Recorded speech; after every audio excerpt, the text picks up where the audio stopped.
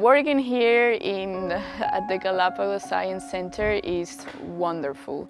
It's an environment where I feel I am challenging myself and that I am growing as a student and as a scientist and as a person. I'm doing a bunch of research that eventually will help my own country, so that's very rewarding. And then in general, I can only say that I feel like one of the luckiest marine biologists of all, because I am able to work in this paradise and in something that I like a lot.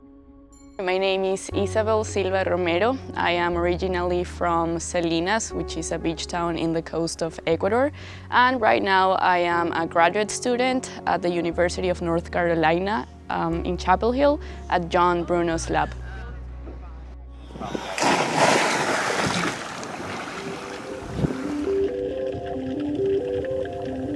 So we use this apparatus, this device called KISME. And specifically, we are using it to measure respiration and photosynthesis.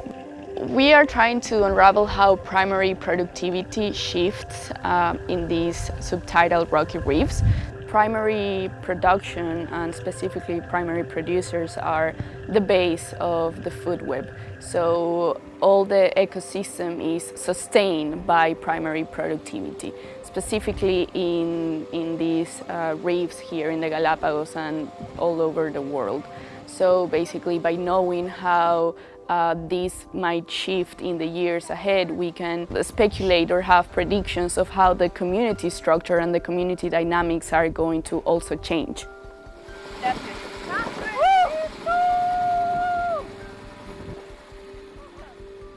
My lab is the best lab in the world, in my opinion. And I have worked with John and Maggie for a few years now, and I can only say that they are the most wonderful mentors, advisors that I could ask for.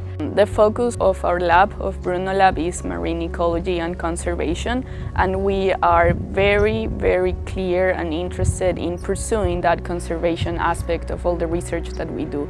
So our aim is to, produce high-quality scientific data that can be used by important institutions to help come up with important strategies and conservation policies for the archipelago. The world is changing, so in the context of climate change and ocean warming, communities are also going to change. So we're going to have new losers and new winners, and having healthy oceans is crucial for human survival here in the planet.